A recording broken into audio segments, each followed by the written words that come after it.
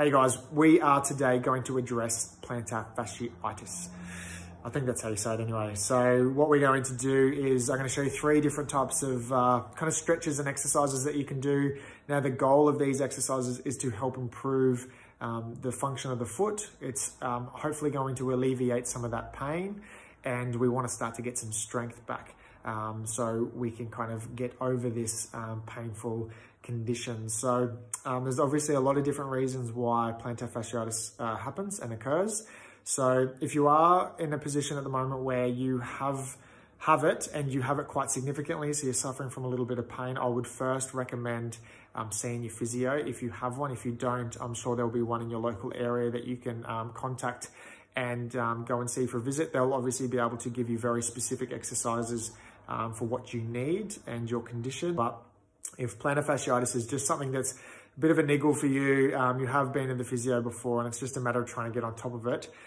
First of all, I'm going to give you a little bit of a kick up the butt to make sure you get back to doing those exercises, and most of all, hopefully give you a couple of tips that can help you straight away with addressing that problem. So here are the 3 exercises. I hope it helps, and if you need further help, please don't hesitate to reach out. The first thing we're going to start with is actually going to be a stretch, and it's a lighter version of the stretch. We're also going to incorporate a little bit of self-massage into this as well, if we can. So the way it's going to work is we're going to sit down, we're going to pop our foot up, okay, on our knee. And from here, what we want to do is we want to stretch the toes, and we want to try to get that forefoot stretching back so we can address the fascia underneath the foot here, okay? So depending on how bad your plantar fasciitis is at the moment, we're either going to start with just the big toe and just pull the big toe back, and hopefully you can feel that stretch down the bottom of the foot. If that isn't really stretching it too much, what I want you to do is use your palm or your fingers to grab your big toe and all of your toes, and we're gonna pull that back, okay? Just however much you can before it becomes too painful, okay? So we're light stretch through there.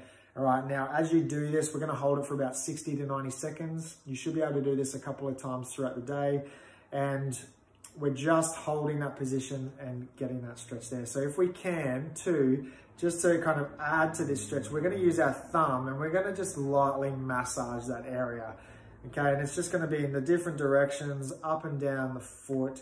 And we're just trying to help relax all of the tension in there. And then hopefully that will help start to alleviate some of that pain, okay? So we're gonna do this. We can do this at the start of the day, especially if you wake up with a bit of pain when you first get out of bed. This is gonna be a great exercise to do first up. Our next exercise is going to be taking our first stretch and self-massage, just that little step further. And we're going to use a foam roller and a ball if we have them. Now, if we don't have, I've got a little massage ball here.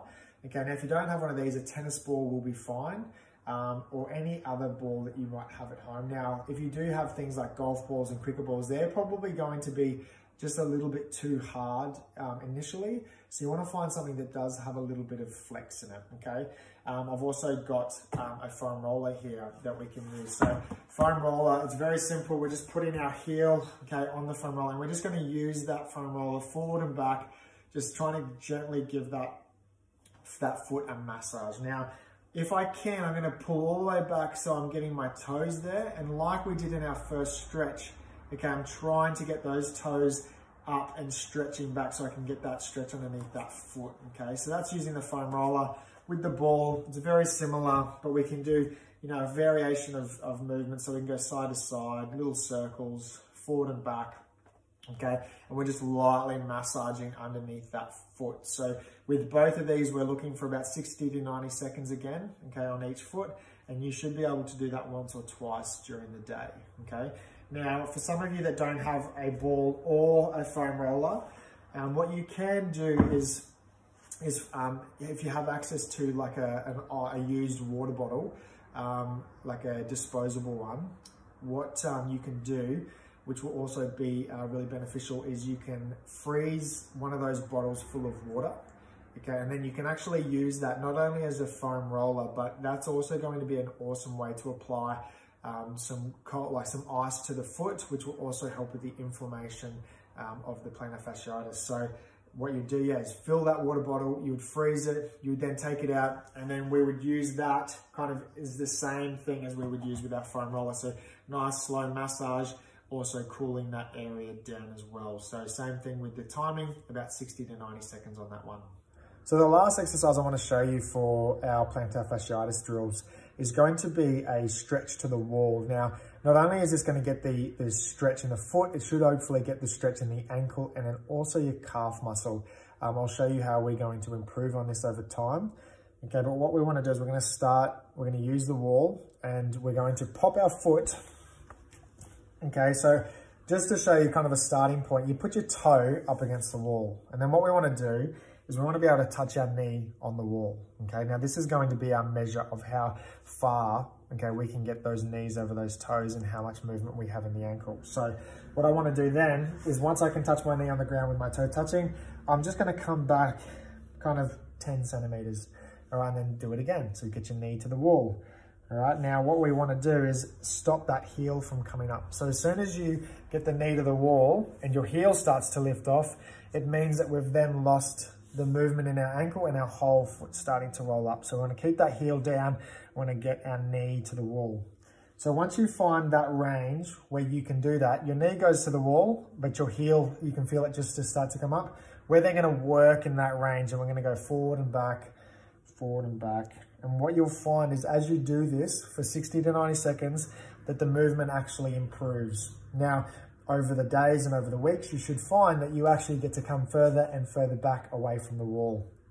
Now, you can use a variation of things to keep measure. So if I've got here just a little DVD, so I can put that DVD on the ground and then I can use that as my measure. So each time I do this exercise, I'm doing the same distance, okay? Now, the last thing is I'm doing this showing you kneeling. You can also do it standing up. Okay, where I'd stand up, put my hands against the wall and then drive, trying to get my knee to the wall, come back, knee to the wall, come back, okay? All while trying to keep that heel flat on the ground. Okay, now you could see there that my knee wasn't touching, but what I could feel was that stretch happening each time, okay? So that's the third exercise for our plantar fasciitis drills. Implement those 3 into your day if you can. And like I said, if you need help with anything else, just give us a message. Would love to hear from you and good luck with it. I hope this helps.